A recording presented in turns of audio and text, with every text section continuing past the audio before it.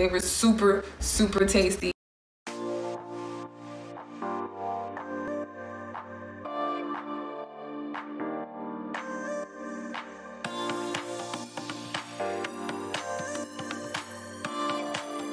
Good morning, good afternoon, and good night wherever you are. Welcome to my creative life. If you're new to this channel, I'm Key. I'm a visual artist and I'm also the designer at shopleajan.com.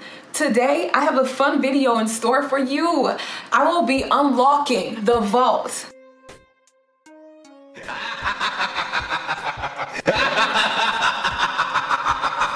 And showing y'all all of my pictures in my Instagram archive. So right here we have my Instagram page and you can see it, Keitoyou, and these are all of my public pictures, but we're gonna go deep diving into this archive, okay?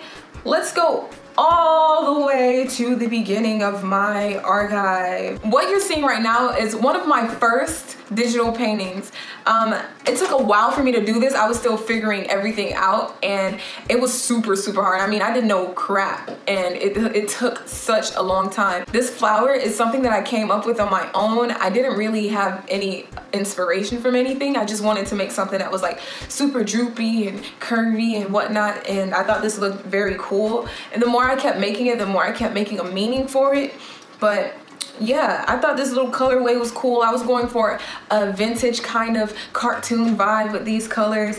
I was thinking more like Hanna-Barbera kind of Scooby-Doo vibes, if you know what I'm talking about. I think I pretty much nailed it with the colorway. I really enjoyed making this. And then once I started making digital art, I couldn't stop. I was on a roll with it. So I made this one, and this is my skeleton that symbolizes the life cycle, how there's life and death, all of that. It has a deep meaning, but also thought it was kind of fun and it looked cool. Like, it looks like something's like traveling through the galaxies or whatnot. Look, my mind works all kinds of ways. So I made that one, and then I wanted to make an animation with this flower, and what you see is a girl kind of like blowing on it like a dandelion, and she's blowing the pollen off of the flower. I thought that was pretty nice. This is my first go at creating an animation, and I had so much fun doing it. It was really, really hard. I mean, like, it took me hours to make this, but it was fun. At the end of the day, I loved the outcome of it, and it was only the beginning for me, and I was super inspired when I made this. And then I wind up making more. You can see this one. This is just more of the flower with a little more details. I wanted to play with the texture of the flowers. I made a blue one. I made a yellow one, joyful. I think that's what it's called. Enjoy is what it's called. I like to do this thing where I play with words as well. So you'll see that a lot in my captions. And then I just made patterns out of it. I thought these patterns were really, really nice. Yeah, this might be a new Leajan design, maybe. Then here is one of my paintings for my series in memoir. This painting series was based on my first time experiencing nature full on. I was born in a city, and yeah, we have like some kind of parks and, you know, the beach and everything, but I had never been into like the woods and whatnot. So when I first went into the woods and like discovered caverns and stuff, it was very eye-opening and super, super cool.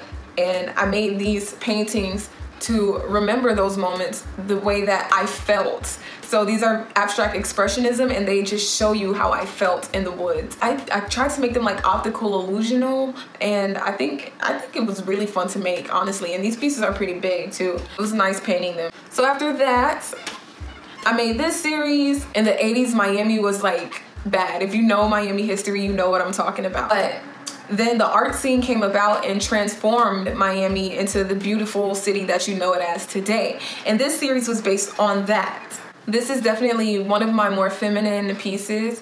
I like to express every part of me through my art, and I feel like sometimes when I express like the bad things, you know, the things that are kind of darker in life, it inspires me to express the good things in life as well. And I wanted to just show that through everything. I always keep my hopefulness, I always keep my passion, and I always look at things with bright eyes, because there can be so much good in life that we can experience, and I like capturing that within my art as well. And I love this piece because it's just so colorful and bright and fun, and it has a very good meaning too. So these pieces were my first go at surrealism and making digital collages. I absolutely freaking love this, and it was based on my trip to Virgin Islands. This is for the 21 and up crowd, but let me tell you, the drinks in Virgin Islands are nothing like the drinks in the States. Those drinks had me off because they were so freaking good. They were so sweet, and it was like you wanted another one. It didn't taste like it had anything in it, and then you drink it and you're like, whoa. But yeah, they were so tasty. They were super tasty. I had so much fun on that trip. I swam with the turtles. I went zip lining. Man, the Virgin Islands were like super beautiful there, and it was really relaxing. It's just peaceful, and I appreciated it, and I had to make art pieces about it as well. So those are just some of the art pieces from that. I kept making so many different collages from there because digital art had become like my thing for a moment. Trust me, at first I did not even want to do digital art. I was like so into painting, it was crazy. I was like, I'm not doing anything except painting. Once I started making my surreal digital collages, I fell in love with digital art as well. So along with digital art, you'll see some of my photography here. And these are really cool. I kind of made these like science inspired. I just kind of like took like droppers, and I'm not even gonna tell you how I made it, but my living room turned into a little lab out here.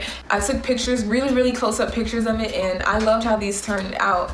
They were really nice and cool, and I took a whole bunch of pictures of them, and it kind of looks like something from space. I don't know. I altered these in Photoshop as well. It's pretty awesome. These were done with outside lights. So my idea behind these was that I wanted to kind of turn my camera into the brush, and I wanted to paint a picture with the camera. And it turned out pretty freaking cool. Like, I just went outside and just started like swirling my camera around, and I came up with some cool effects from it. And it was really fun to do these. I had a lot of cool colors within it, and it definitely made me see the city in a different way. So that's pretty much it for this video. I hope you guys had fun looking at my hidden pictures on Instagram. If you would like to, please like and comment on this video, and go ahead and subscribe. And when you subscribe, turn those post notifications on so that you can be updated with any new video that I come out with. Thanks for watching this video, and I hope to see y'all in the next week. Peace out.